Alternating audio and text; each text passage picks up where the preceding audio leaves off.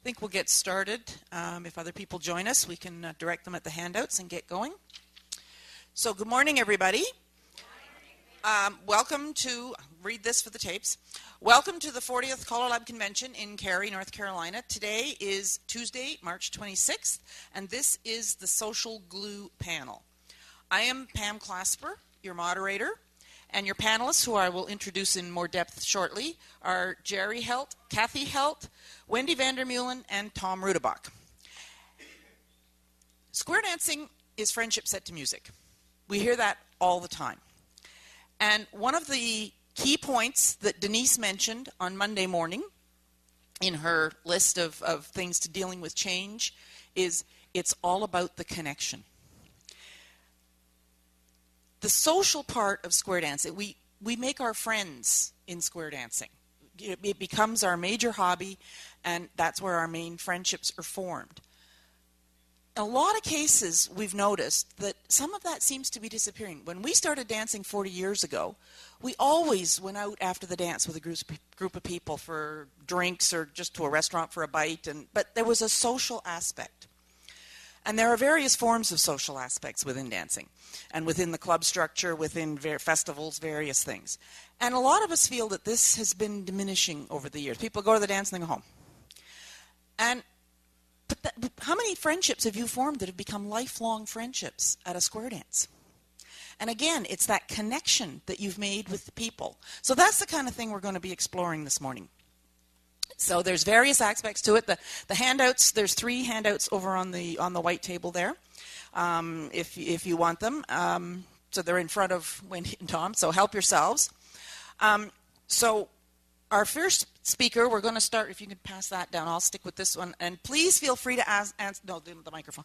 Please feel free to ask questions as you go. I will run around and come to you because this is, I was on the panel last year for this session, and it turned into be a very interactive session, which was wonderful. People had wonderful ideas, and it was a great discussion. So Wendy Vandermeulen is going to be our first speaker. She's been dancing since 1983, and has started calling in 2000, so she's been calling for about 13 years. She's called at 5 Canadian nationals, good supporter, and she's even been to 4 U.S. nationals, calls for 2 clubs. She's in the Ottawa area, and I happen to know that the Ottawa area is one of that's had some real success with some of these social aspects, which is why I asked Wendy to be on the panel. She is also, and I'm sure she has forms with her, she is the general chairman for our next Canadian National next July. It's the 17th to 19th of July up in Ottawa. If you've never been to Ottawa, it is a beautiful city. It is our capital city.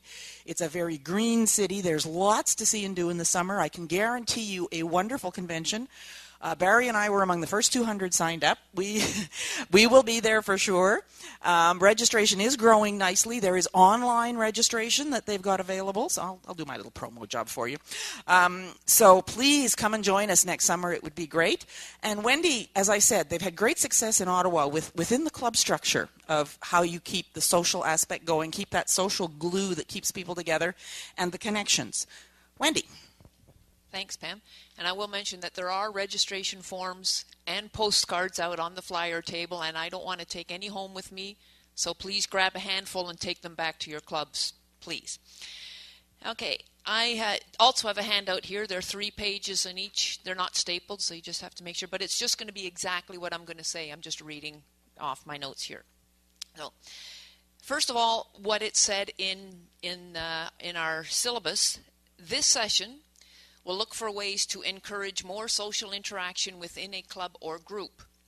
We have neglected the social side of our activity for too many years, and that may have contributed to lower retention rates.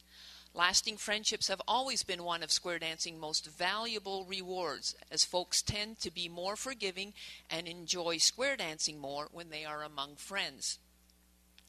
I went to the dictionary. The word social, marked by or passed in pleasant companionship with friends or associates, of or relating to, that's just what I'm reading right here, right now. So don't worry about picking this up now. I'm just reading from those notes. You can get it later and take it back with you. I'd rather you listen to me than read the notes. Thanks. Back to the definition. Social, of or relating to human society. The interaction of the individual and the group. Of, relating to, or designed for sociability. The definition of sociable. Inclined by nature to companionship with others of the same species. Inclined to seek or enjoy companionship. Marked by or conducive to friendliness or pleasant social relations.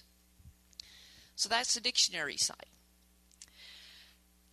It was interesting that I got the invitation to participate in this panel within days of a short conversation with somebody who commented on the fact that they never see fun dangles anymore. As you know, clubs would organize something just for fun, and whoever participated got a dangle. I don't know about your area, but I haven't heard much of such a thing happening in ours for a long time, so I was kind of excited to be able to come and talk about social, and I will mention more about the dangles a little bit later on. So just the fact that dancers get together to dance is being sociable. But our discussion here is about taking it one step further, going beyond the dance. Let's not forget, though, that the social part of square dancing still has to happen at and during the dance. It's not a case of, okay, the dance is over, let's go somewhere and be sociable. But before I go on to what clubs can do to encourage sociability, how many people here are callers in the room? About half and half. Okay, good. There are some things that callers can do contribute to sociability. Last weekend I was on a calling tour and I spent quite a few hours in the car and I listened to CDs, the CALLERLAB CDs from the previous 2 years, and a couple of things jumped out at me. First of all, singing calls. The relaxing part of square dancing, the fun part. The patter's all about workshop. It's about teaching. It's about practicing. It's about drill. The singing calls let the dancers let their hair down a bit, relax, have a little bit more fun, interact with each other a little easier for a few minutes. Someone on the CD, and I even heard this just this morning over breakfast, interestingly, said that some callers don't do singing calls with their new dancers until week 6 or later, and I heard somebody say that a certain caller never does singing calls. To me, that is not good. You want your dancers to get this very simple, basic part of being social as soon as possible. I do singing calls in the second tip of any new dancer group I have. And the only reason I don't do it on the first is I start in a big circle. It's the only reason I don't do it on the first. In singing calls, they loosen up. You can all see the difference in a dancer between the patter and the singer. It's obvious. Secondly, although the patter for workshopping and practicing is and drill, dancers still need to be able to be sociable while they dance. Doesn't mean chatting and carrying on, but it does mean interacting with each other in a pleasant manner. If the calling's good, the dancing's good, and the square dancers are friendly with each other. Every new dancer dance I do, I tell the dancer that square dancing is so good for them for 3 different reasons. Physically, because they get exercise. Mentally, because they have to think and interpret and process and do. And socially, because they are dancing with 7 other people and they are not on their own or just with their partner. My new dancers will tell you how many times, or maybe they can't tell you how many times I tell them, you are one group of 8. You are not 8 groups of 1. You have to be sociable. You have to interact. You have to get along. So we as callers need to know our choreography, make it smooth, make it fun, so the dancers can enjoy even the learning process. And we can give them singing calls so that they can relax and have more fun while they dance. Something else that is a caller's responsibility is being personably sociable. There's a caller in our area who's an excellent caller, technically. His choreo is smooth, he's creative, everyone likes his choice of music, but he's not easily approachable, and he doesn't like going out with the dancers after a dance. That also is not good. We are more than callers. We are leaders, and sociability is an important an area of leadership as anything else in the square dance arena. But now on to a list of things that clubs can do, and these are all just examples, mostly examples from our area. One club my husband and I called for has a party night every month. There's a theme most nights, because if it's March, it's St. Paddy's Day. If it's February, it's Valentine's Day. If it's October, it's Halloween, etc. But often it's just a party. We dance in a church basement that has 2 rooms.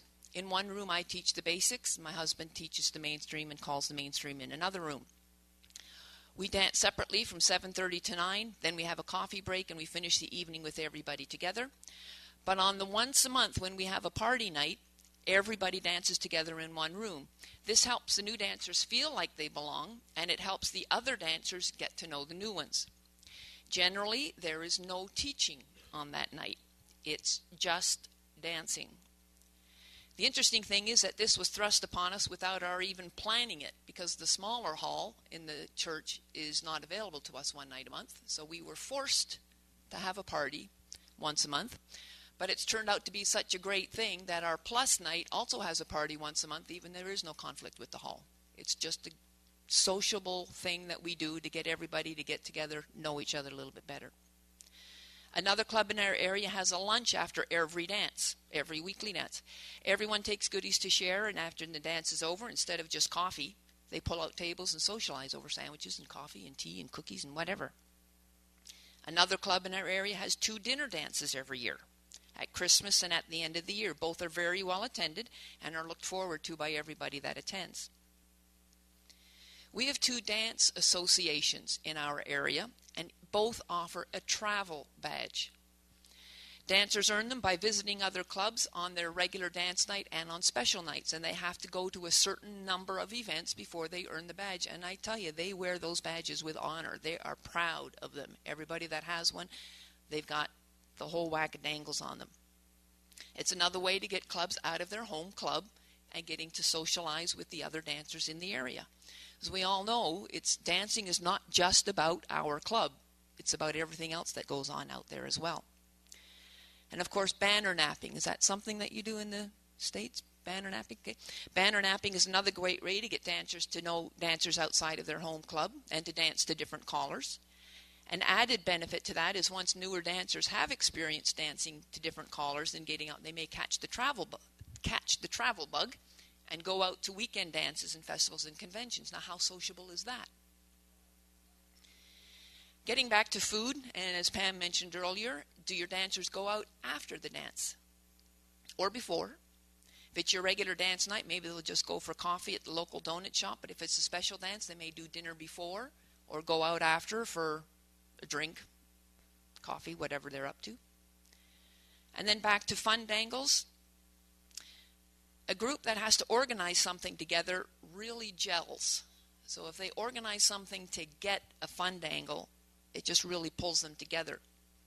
And oftentimes earning the dangles gets the caller involved. So that's another way for the caller to be sociable with their club. And then the last thing, my basic dancers, we do have a graduation at the end of the year. We call it graduation, although we tell them that we only call it graduation because it's a traditional term. It does not mean that they graduate. It just means that they've finished their first year. But they do have to earn the certificate that they get. And the way they need to earn it is to entertain the rest of the club as a group. So it can't just be one person reciting a poem or one person playing his guitar. They have to do something as a group to entertain the rest of them. Only 3 to 5 minutes, no more longer than that. They start working on it about 6 to 8 weeks before graduation. So they get together 15 minutes before the dance starts every week. And it's surprising how closely that gets them together. What dancing couldn't do, because you've always got the stronger dancers get frustrated with the weaker dancers, and the weaker dancers get frustrated because they're not learning as quickly as everybody else. But this, getting them to work together to entertain the rest of the club, it just really, by the end of the year, by the time they've done that, they're all best friends. And that works like nothing else is done during the year. So that's just a list of different things that we do. And you may or may not already do them, but I'm sure there's going to be more ideas, but that's from my area. Does anybody have any specific questions for Wendy or comments on what she said? Okay, I have one brief comment. I like your idea of the not getting the newer dancers to entertain the other ones. There's a couple of clubs in our area that have actually stopped graduations because it was that you're beginner now, you're going to be in the club. They want the dancers to be in the club from day one. And a lot of clubs, because of the cost of halls and things, are doing the beginners and, say, the mainstream on the same evening. So they integrate them in one way. Having the two halls and then doing it part way is a great way. But they've stopped the idea of this graduation, because this demarcation, the day you walk in the door, you're a club member and you're part of our group. And that's what a couple of clubs in our area are doing. So, but this idea of entertaining them and forming a cohesive group is a wonderful idea. So our next... I lost his bio, their bio. There we go. Next is going to be Jerry and Kathy Helt here. Jerry began square dancing in the early 40s. He has been a full-time caller since 1953. So 60 years. You told me. So he's been calling for 60 years. They're in the Cincinnati area. He's been a recording artist. He's been on stage, television shows. He's been on the program of the National Square Dance Convention since '53. He's done exhibition, taught people, the handicapable, wheelchair groups, children, featured articles in National Square Dance magazine, etc. He's performed and called throughout the 50 states. He was on the founding board of governors of CALLERLAB, inducted into the American Square Dance Society Hall of Fame in 1979. He received the CALLERLAB Milestone Award, which is the highest award we present if you don't know, in 1992. He is also a sculptor and an antique collector. And Kathy has been wonderful and long-suffering and a doll. And as you may know, they started their presentation early. They were at the door to greet you. Jerry and Kathy. Thank you. Thank you, thank you. How about a little more volume on this? I got a soft voice. How about a nice hand for our MC? Pam, yes. Well, believe about 20%, maybe less, about that bio there, or whatever they call it. We had the pleasure of meeting, I think, and shaking hands with everybody in here. Did we not? Come up here. I want to shake your hand. Mike, thank you. Eric, good to see you.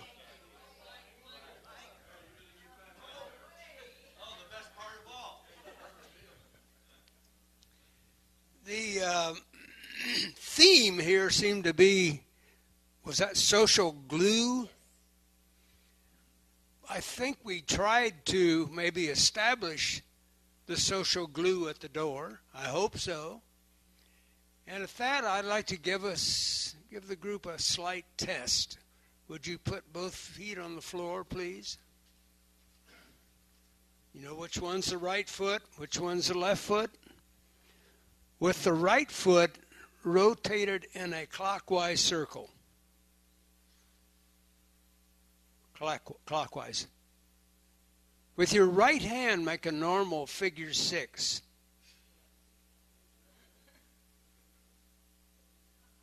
What kind of a group do we have here? What spastic group? I need a little more volume on this. Anybody? Now we tried that with many groups, and we found over a period of 20 years that we found 2 people that could do this, and both of these people had back surgery. Does that tell you something about our medical surgeons today? I think as square dance callers, we have this job to do of calling. We've got all this stuff in our brain about what to do next and how to get our levels going and how to come here and there. But sometimes we miss the challenge, or the, if we want to call it a challenge, of handling people, of being a social person, that you pass that on to somebody else. I hope we started that at the door. I'm basically shy, believe it or not. And it was very hard for me as a caller to get up and, hi, how are you, you know. But you have to train yourself to do that. You have to work at that. How many callers do we have here? How many wannabe callers do we have here? Okay, good. Anyhow, I think we start the social bit of the evening by doing what we did back there, if you can do that, if you have time to and so forth. Get to the dance early enough to get set up so you're not doing all this technical thing while people are coming in. And I think you plant the seeds at the door when they walk in as to what kind of an evening they're going to have. You're going to have a good time. We're going to convert you to a relaxed person to enjoy the evening of dancing with music and calling, of course. And it's, I think it's an art maybe to learn to do that, but you have to do it. That's all part of our dancing. We're social people, and we have to have that. Again, social glue, I guess it is. Yeah, right. I'm told that when you do a session like this, you should have some humor in it. And I think that business with the feet probably was about the only humor you're going to get out of me. When you, I think a lot of groups have, most groups have refreshments during the evening. Do you do your refreshments while the dance is going, or do you do it at the end of the evening? During. I would suggest that you do the refreshments sort of at the end of the evening so people will stay if you got a bad night, you know. People will stay. I think we have some groups close to our area who in the middle of the dance start serving this full meal, and people come, they get a nice cheap easy meal and a little bit of dancing. But it really disrupts the whole idea of coming to dance and being social and having a good time. And if you can convince some of the people who you're dealing with to maybe make that change. Sometimes we're dictated by the person who runs the club and says, we want to do this, and we'd like this level out here, we'd like this done, and we'd like that done. And they put a load on you as a caller that sometimes is pretty tough. How could we change that? How could we get that to change? Any idea? How about a suggestion box? You ever thought of that? How many have a suggestion box? I shouldn't say this, but how many would stuff the suggestion box? We wouldn't do a thing like that, would we? No. So we take the suggestion box, and if we've got an idea that we need, our refreshments should be at the end of the evening. We've got 3 suggestions here that we should change that program so we have the refreshments at the end of the evening. Of course, you've stuffed the box. Make sure that you keep the key to the box. So it sounds like a con job. Maybe it is. But I think it's for the benefit of the group to do something like that. And it's up to you as a leader to say, let's make some changes, but let's do it in a nice way so it looks like it's being done by the whole group. Does that bother you? Would that bother you to do something like that? Would you think you're pulling something over on the dancer? I think you're helping the dancer, and they don't realize it. But it's kind of up to you, your relationship with the group. I'm really now talking about regular club callers where you have a regular group and you're with them to every other week or every week.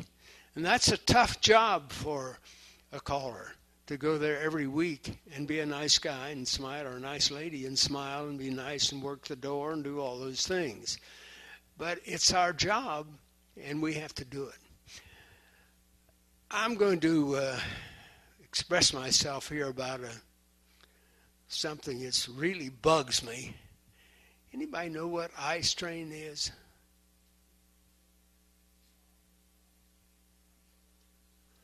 I do my groups like this, and I teach my dancer to do that, and I do this, and I do that, and it's this really bugs me. And I hear this so much from callers, from people who are involved in this dance. I listened to this whole session, and I heard a lot of eye strain. It's something you should consider as part of your language to try to eliminate that thing of I, me, maybe go to we. But it's something that, consider that. Think about, do you do that a lot? I don't know. But I hear that a lot. How are we going here, Mama? We're only about halfway down the thing here. Okay, birthdays are very important for people. And we did a little birthday session the first night. Anybody in there when we did the birthdays? I'm getting a funny look. It scares me.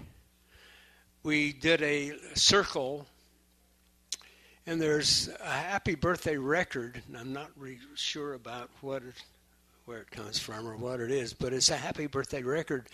And what you do is get everybody in a circle, and everybody, especially somebody that has a birthday on that particular night or particular day or week or whatever it is. Let's say it's January, they got a birthday. Everybody that has a birthday in January step to the center of the circle. Good, give them a cheer, okay. February, March, go right down the whole line of months, and you can do it with that record. And there's enough music there that you can get everybody up, and then you end up with a very climatic ending of everybody singing happy birthday. So you cover all bases that way. Everybody has an opportunity to celebrate their birthday, which makes it a little personal. You're doing a little personal touch with those people. Let's see, what else do we have? What's that? Oh, yeah, anniversaries. Anybody in the group that has an anniversary, it's good to celebrate that. And I think with a club, you might, if you got a real good secretary in the club, they might make some notes on birthdays, anniversaries, all those things you should have. So you can say tonight, Mary and George have their celebrating their 25th wedding anniversary. Let's celebrate that tonight and give them a hand and recognize those people. Everybody likes recognition.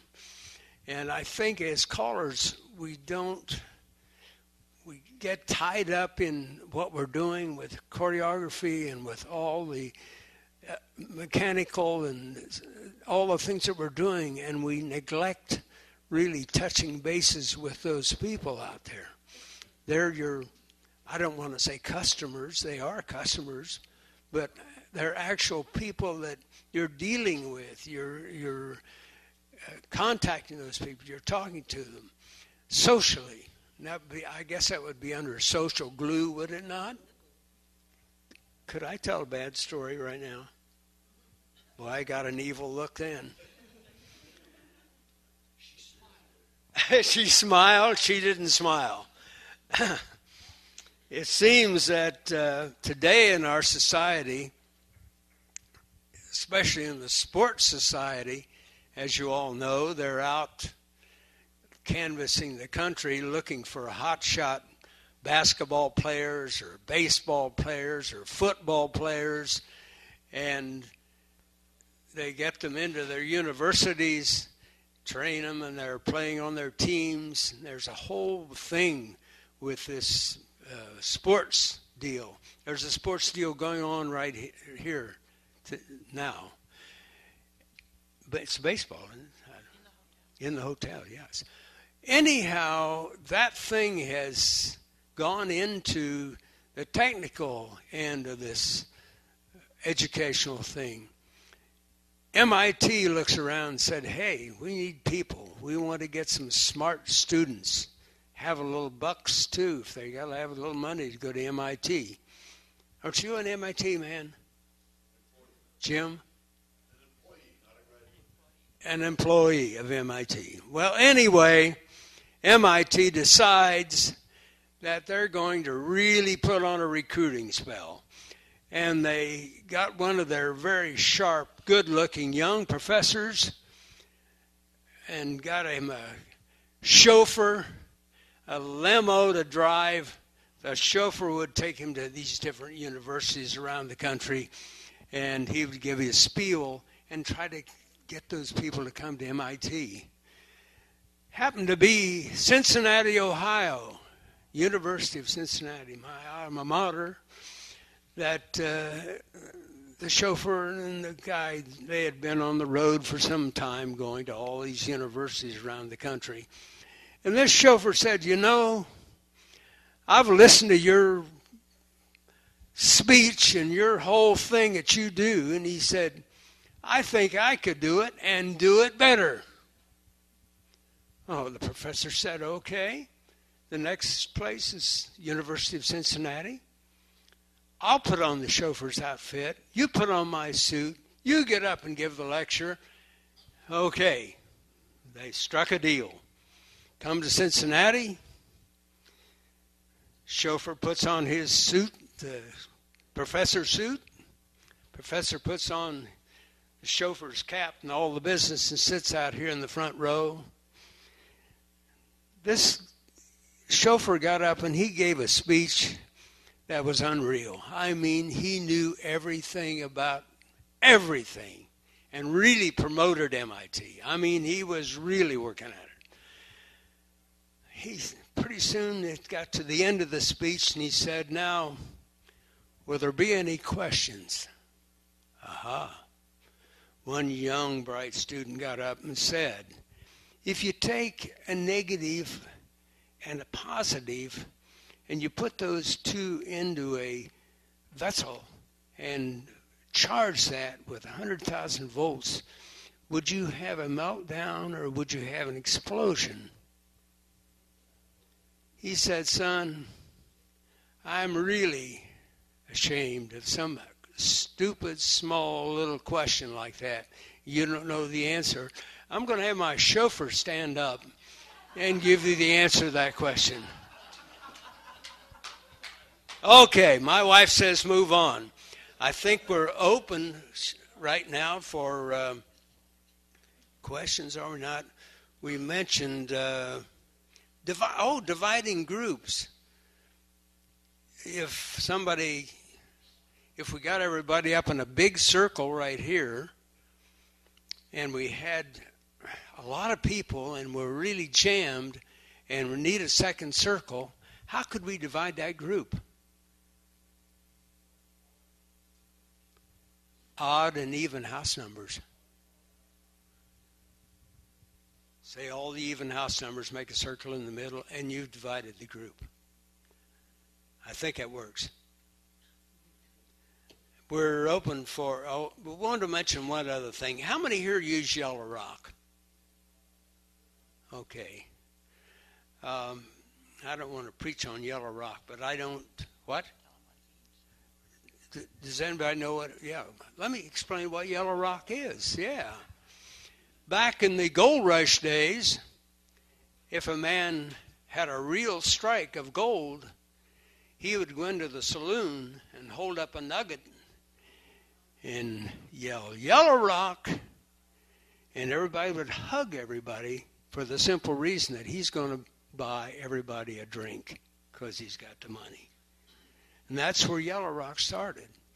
But we use it today in dancing, and I'm a little opposed to it for the simple reason that some people don't like other people hugging you.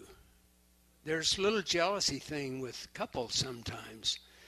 and a guy, he goes over and he gives her a big hug and pats her on the butt, and we got troubles. That's my feeling on Yellow Rock. I don't believe in it. Broken ribs, you've had all kinds of problems with it. It's something that you're forcing something on somebody that is not comfortable. You may think it is, and most callers, maybe you're calling a lousy dance, you're not getting any noise from those people, but you say Yellow Rock, hey, you hear all that noise. And I think you're being a little misinformed as to whether it's a good dance or whether you're just, squeezing somebody and they laugh and they're nice about it just to be polite. Okay. My wife says move on. She runs this show and I just fiddle around here. Questions? Anybody have any questions for Jerry? I hope not. Or Kathy, for that matter. Yes, sir. State your name, serial number. Well, it's not a question. My name is Mike Gormley, Sebring, Florida, 29644. Thank you, sir. Write Anyway. that down, please. I just want to make a statement about you were talking about birthdays, anniversaries, and stuff. With a club that I had down in the Florida Keys at one time, I established a Yahoo Group's mailing list for the group. They used to just send out emails to an individual, and every time someone would change their address, everybody had to try to figure out how to get their address changed with the mailing group. You only have to change it with one, system, the Yahoo system. And also along with that, we had a calendar where I automatically put in the anniversaries and birthdays, and it came out as an automatic notification to everybody on the mailing list that John Jones or John Smith or whatever has a birthday today. Or actually what we did is we did it a week in advance because some of them wanted to still send out physical birthday cards, so they wanted enough time for that. So that was one thing we did there. And I've been thanked many times for doing that because, it's a snowbird type club, January, February, March. So when everybody goes home in the summer, things happen, to our families, and the information gets to everybody, even when we're not dancing. So great idea. Great. Write that down. Worked well. Thank you. Eric Hennerlaw, San Francisco, California. A couple of things. One, I want to echo your comment about Yellow Rocks. My wife and I have been dancing not quite as long as you, but a long time anyway. And when we were very young as teenagers, Yellow Rocks were not really appreciated by her or by other people. So I've become very sensitized to that as a caller for 33 years. And I really don't call Yellow Rocks for that reason. Yellow Rocks should be a voluntary thing that's between two consenting people, not something the caller dictates that everybody has to do. Because a lot of people don't necessarily want to do that. But that was my point. Social glue, there's a club in our area, I wish it was my club, but it was near us, that's growing in leaps and bounds. And, of course, I look at what are the success stories there. And one of the success stories they have, which we're going to pull out and put into our club now, is that they get a one-page bio for every dancer that the dancer writes. So they get the dancer to write it, and if they need help, they get some ghostwriting in there. A picture of the dancer and a one-page bio about them, and a nice board, some kind of bulletin board they put up. So when it's that month for that dancer's birthday, their bio goes up there for the month. So they get to see it. So that every month they get a new set of bios up there. So people get to see who the people are, their birthday, and learn more about the dancers. We're going to incorporate more in that in our club to get more discussion between dancers to get bios up there so we can get some more interaction. Our club is kind of quiet. We don't have a lot of interaction. So we want to build that social glue. Great idea. Great. Yes. Here we go. Jerry Roby, Gainesville, Florida, and my wife and I are dancers, not callers. A comment about the caller being social, greeting people at the door and going around and socializing. Our caller is good at that. I mean, he's very social. The problem I find with that is, between the tips, he'll start circulating the room and he'll get into extended conversations, and he's so social that he loses track of time, And pretty soon we're all kind of sitting, waiting for the next tip to come up, and we have to kind of sometimes remind him that we're there to dance. Okay, here's a... I can talk to that too. Go ahead, Jerry. Okay, there's a little thing called a timer. It's about this big around. You put that in your pocket, and you set that. And when that goes off, you say, "I'm sorry," and you get away from it. Because you can go on and you'll be talking to 3 different people, and all of a sudden you've got 5-6 minutes gone. Many times the round dancing will dictate the time for you, because if they're doing a round, when they finish that, you better be up on the stage. But sometimes you get into that situation that you're talking about. Try a timer. Try the timer. Is his wife or partner usually at the dance? She used to, and when she was there, it was better. Yeah, I mean, because I've gone up to Barry many times and said ding, because the noise the timer makes. The other, using technology, and I don't know about the other programs used for playing music, but I know that Vic Cedar's system has a facility that Barry uses all the time, and it works brilliantly, because what you do is you choose your pattern music for the next tip, and then you set a timer for the break, and when the timer ends, the music starts playing, so everybody in the hall hears it. So he can get off the stage and wander around, and everybody knows it's time to square up again, because that music is playing over the speakers. Now, I don't know if Squareview and they do it as well. So I don't know if your caller uses records or uses one of the computer systems. Okay, so the timer situation would work a lot better for him, but you know, if he has it in his pocket, if he gets in a loud area, sometimes they don't even hear the timer. But if anybody that's on computer, they have these systems, and that just saves all that stuff. It's great. Everybody knows.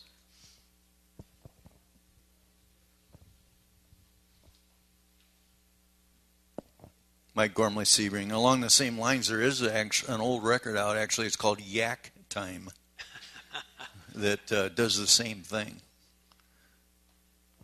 So it's basically blank for a while, and then music starts playing? At 1 minute, it gives like one chime. At 2 minutes, it'll give 2 chimes. It gets up to 5 minutes. It gives 5 chimes, and then starts some pattern music for like 15 seconds or something. And then it's time to square up. Great. Is it still available, though? Paul Walker, Kannapolis, North Carolina. I use an egg timer. Very good. And I set it for 5 minutes, and when it goes off, if I'm having a conversation with someone, I don't want to go, whoops, sorry, got to go. I have still 2 minutes that I can go. But I hear everybody going around going, ding, ding, ding, ding, ding, ding. I mean, you know, and I got one guy, he's about 84 years old. He's on my case like ugly on an ape. And he gets me up there every time. And then I have line dancing in one club. The other club I call for, we have round dancing. And they're a perfect timer. Besides that, there's music going on almost all the time. So that's what's great about it. Thanks, Paul. Okay, our next speaker. I want to thank Pam. Pam. You're finished? Yeah, I'm finished. I'm done. Okay. Thank you very much. Oh, my pleasure. Could you pass Nice that hand for Pam. Oh.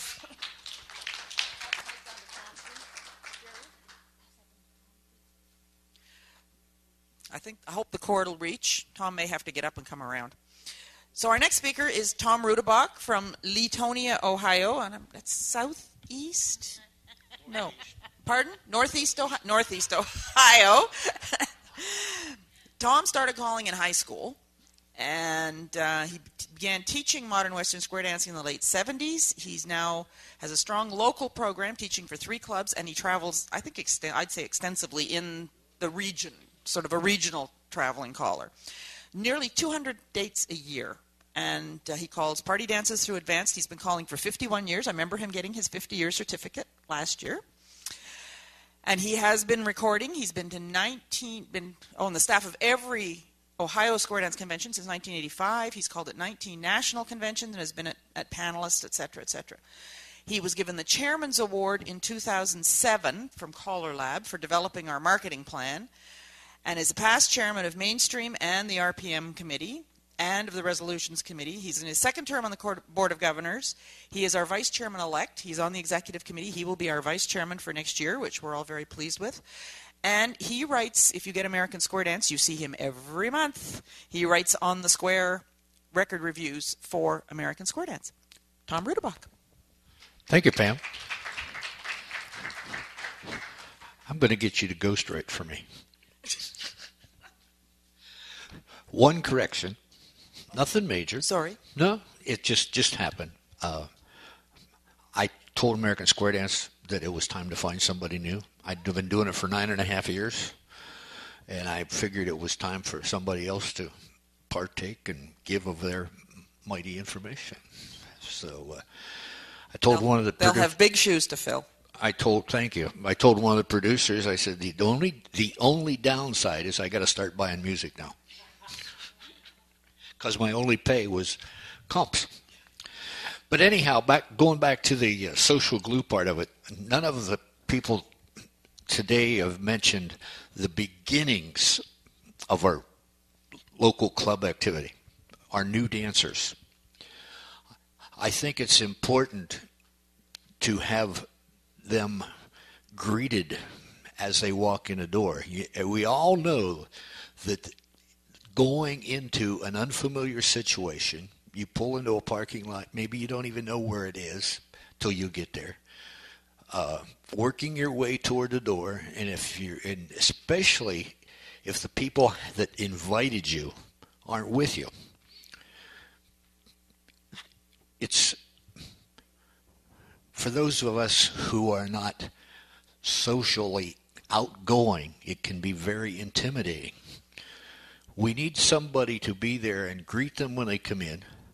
I've seen clubs do everything from a social hour with hors d'oeuvres or things. And I'm not talking about the recruiting area, if spaghetti dinners or chili dinners or whatever. I'm talking about that actual first night. It's important that they be greeted warmly as they come in. And it's important, in my opinion, that the club members greet them. Maybe, and don't overwhelm them, but as a time throughout the night, get out there and talk with them. I think it's important, to the best of their ability, the caller's ability, that he or she, at some point during that evening, if they can't meet them right away when they come in the door, go up and introduce themselves, let them know how happy they're there. All three clubs that I teach for, have refreshments basically throughout the evening. I look at that, yes, once they get off the floor, they go start eating and drinking, but I also look at it as an opportunity for some social glue. They get out there and have the opportunity to mix and mingle, and the club members have an opportunity to visit with them. And if they have any questions or there's some concerns, it's a good time to talk with each other. I have a computer. It does have a timer on it, and I don't use it as much as I should because I like to talk. And more than one time, I've had a dancer come up to me, or I've had a couple experienced angels, quote unquote, get up on the floor and square up and say, "Tom, we're ready." But that's my fault because I didn't set my computer. I usually set mine at 7 minutes, give or take. Usually 7 minutes, and when the music starts, people start to square up, and then I know it's time for me to get back on the job and do my thing. One, or more than one, I think when a new dancer, if they happen to miss a session or two sessions, there should be some immediate contact by one of the club members. Some clubs have what they call a class coordinator. Some clubs, the officers do it. I think they need to be in contact with these people. The first night or 2 nights, get a name, address, telephone number, email. As Jerry said, their serial number. And any other vital information you want. You're awful quiet.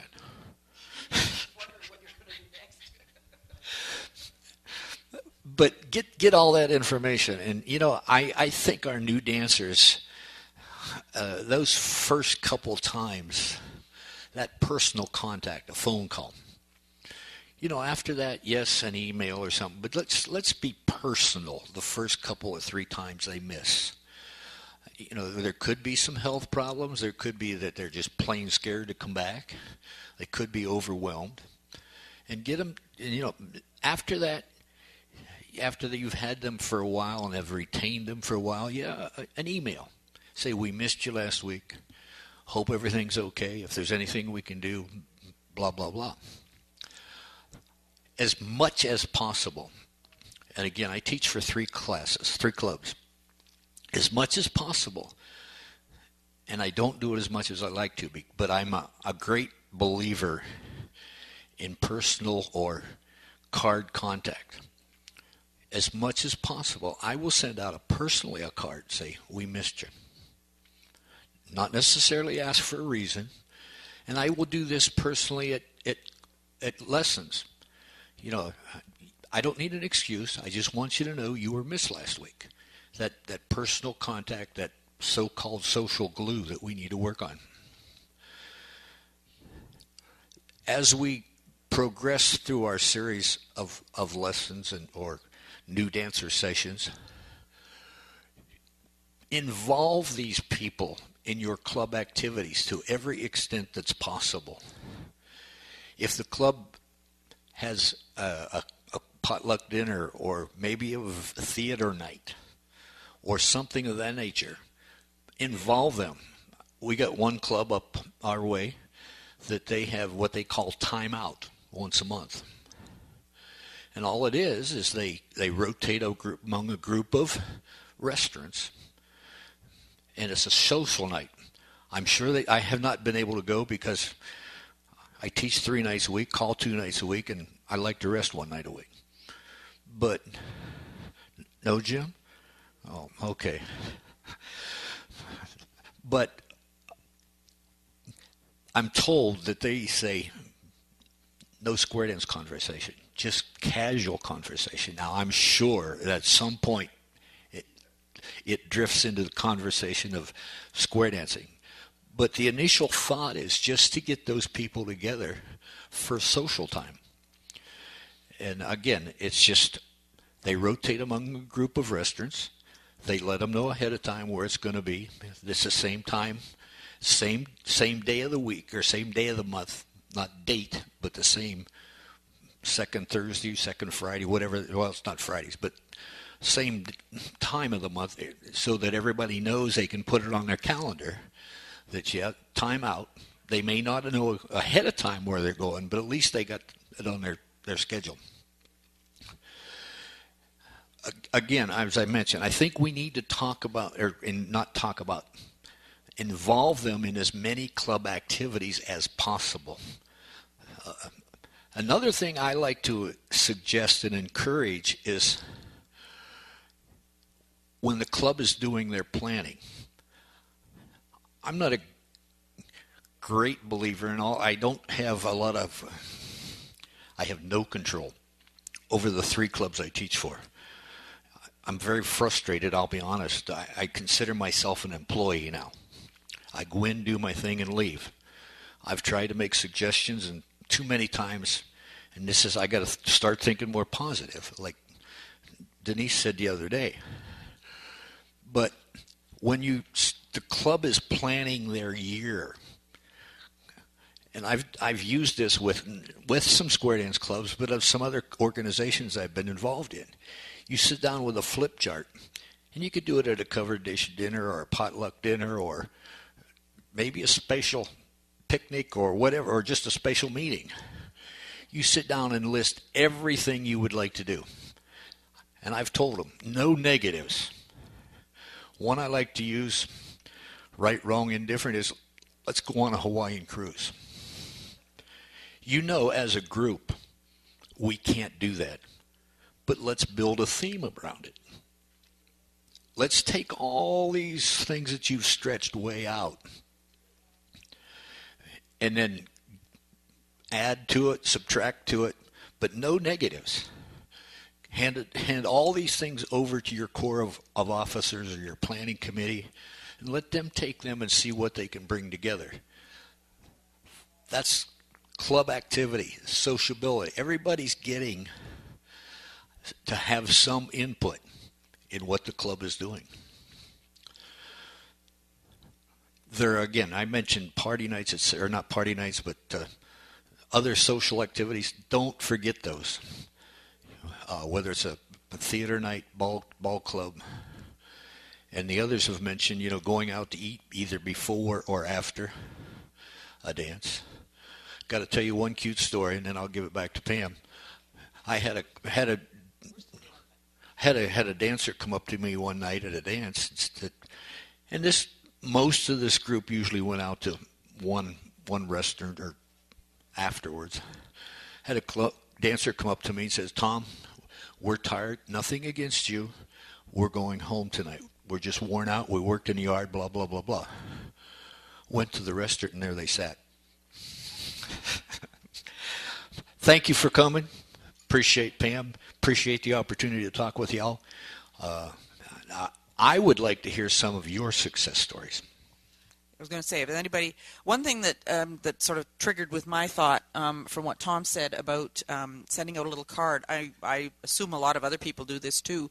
When I'm in the dollar store, which is a fabulous place for decorations, etc., our local dollar store has a good large rack of greeting cards. I have sympathy cards, get well cards, hi, how are you cards. I have a whole collection of them at home, so that we're ready at any time to do something like that very quickly.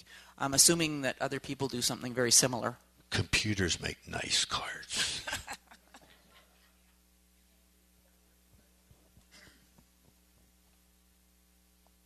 Eric Hennerlock, Court of Madera, California. Last time I was from San Francisco, I moved.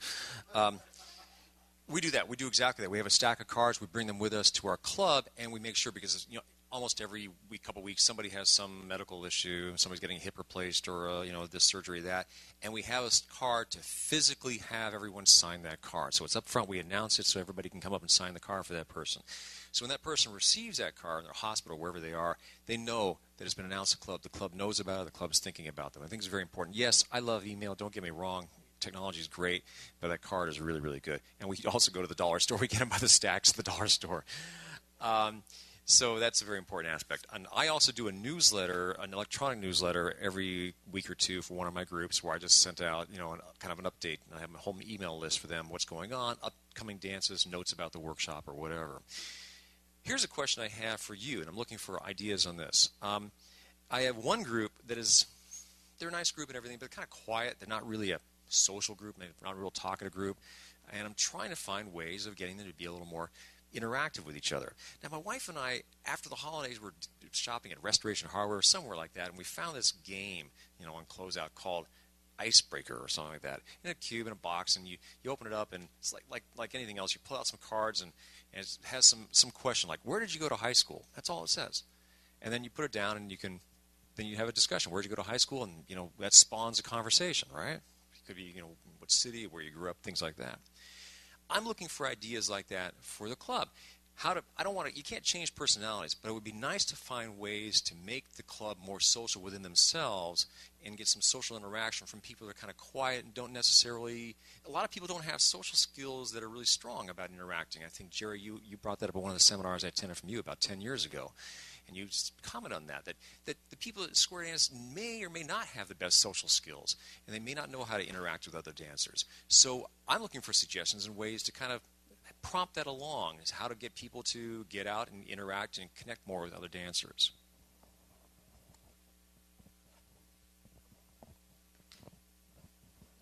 Paul Walker again. Sometimes we forget the different kind of properties that a human is made of: mental, emotional, religious, family. And you take somebody in your club, or even somebody in another club, and they're in the hospital, and you walk in the door and say, "Hi, how you doing?" Then watch the difference in the attitude when they come back to your club. I'm telling you right now, it's just unbelievable what happens. Think about it. Barbie Ashwell, dancer from Oregon. One of the things that we have had a lot of fun with in our area, and we find a lot of participation from our club in doing this, from our club members. And my husband came up with this, planned it, was very successful, and it's called a RAID, R-A-I-D.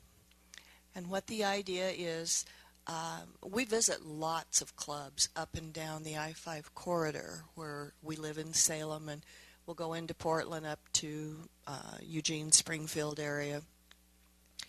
And on a raid, you don't let them know you're coming. And we use as many of the bigger rigs. We happen to have a van, so we can take 7 people with us. And that's fun because you get acquainted and you get to talk to people as you're driving to whatever your destination is. But we advise everybody to pack a sack lunch, because if you don't notify the club you're coming and you know they have a break time, it's not fair to go in and expect them to accommodate your needs. And usually we make sure we arrive at a point in time after they have started dancing, and we'll go to the store and we'll find a toy fire engine or whatever that's got the siren, and so they'll think this really is a raid. And we have had a lot of fun with this. Our dancers have had fun participating.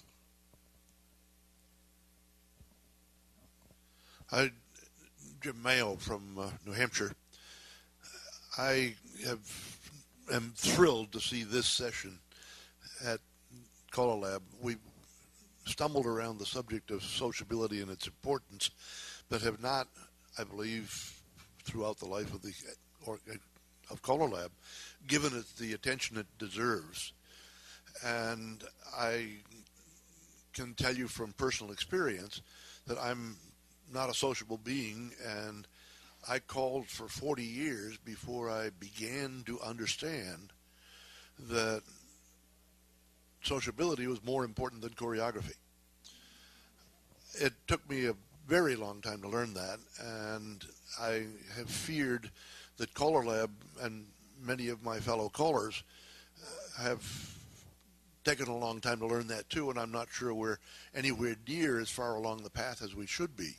But this session is a wonderful one, and I need to add a personal experience to underscore the importance of it. One of the clubs that I had a very difficult time calling for was a group that danced in a church, and they had 2 big halls. One has sofas and all those things, and then there was the dance hall. And they routinely danced 10 squares. I could never get more than 5 of them into the hall at one time. The other 5 were out socializing on the sofas. And I hated calling for that club because they obviously didn't appreciate my skills enough to come in and enjoy the dancing. In fact, I was reluctant to accept dates with them. And it finally dawned on me that they had a very important aspect of square dancing under control. And when the club started to fold in the New England area, which happened over a couple of decades, they just disappeared. This club was one of the last to go. They were thriving when clubs all around them were failing. And bit by bit, the realization of the importance of sociability made it into my very dense skull. I am, again, thrilled to see CALLERLAB giving that aspect of the activity and the wonderful things it can do for people the attention it deserves.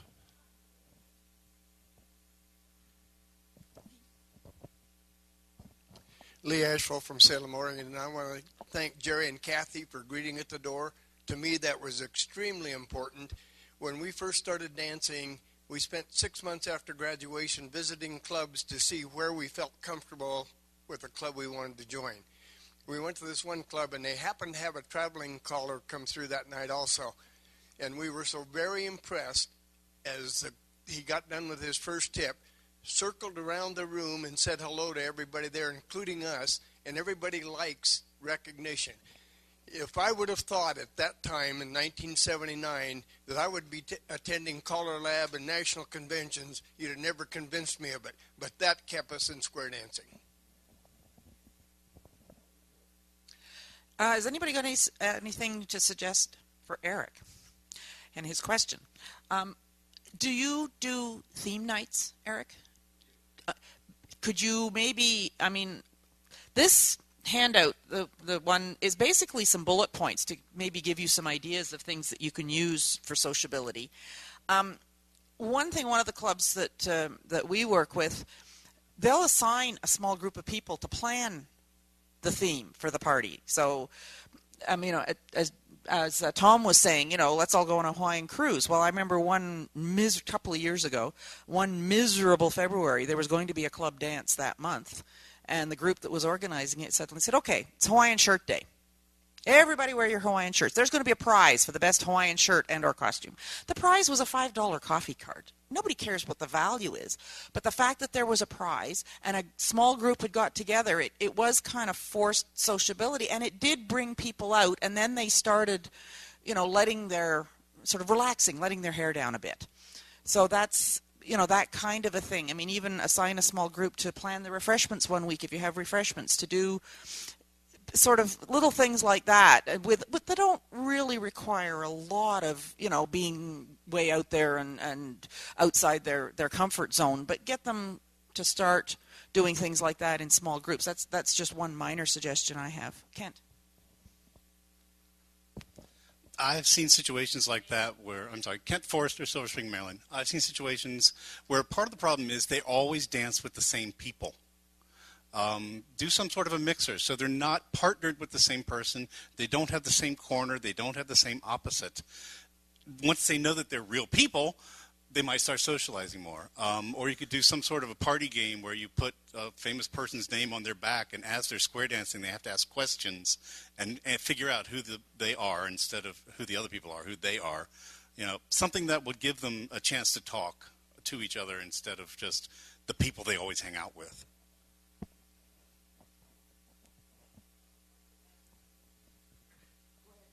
Kathy? Every month you can figure a theme, because January you could have a snow theme, February presidents, March groundhog or whatever, and April Easter.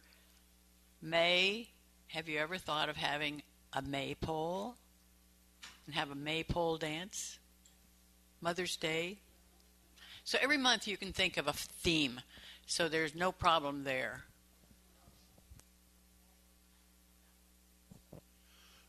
Jim Mayo again. One mixer of the sort that you're asking for that I've used for many, many years is to do two-couple action. I form squares and then have heads lead to the right, circle 4, and keep on circling, pass through and leave your square, go find another couple. And then two couples. It turns out most of the mainstream list can be done with two couples as well as 4. And you can keep that up for a while. I then, usually for the singing call of that, I form them into a promenade circle and end up doing a circle contra, which ends up moving people down the line and it breaks up those clicks that are a problem. It's been an easy tool to use, and I've gotten very little objection to it. The strongest objection I got was one night a guy said, "We don't do contras in our group." He didn't mind the mixer, but the contra really drove him up a wall.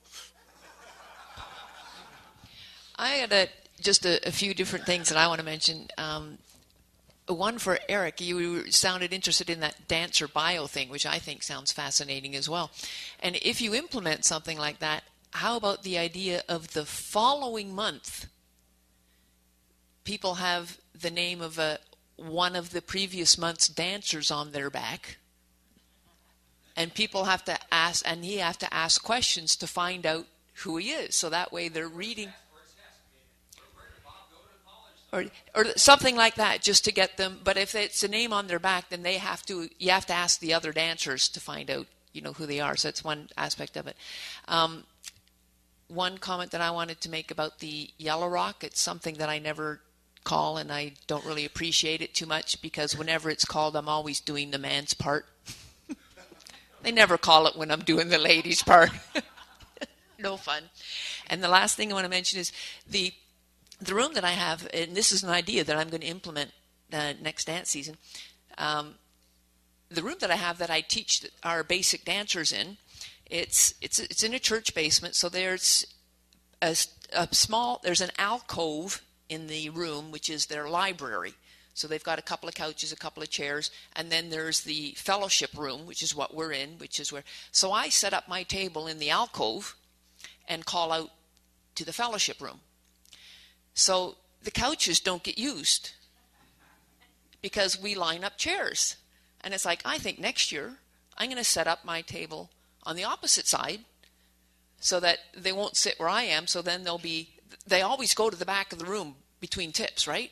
They never come to the front of the room. So if I'm at the back, it'll force them to the front, and they'll use the couches, and they may become more social, and they may get to know each other a little bit better. So thanks, Jim, for the idea.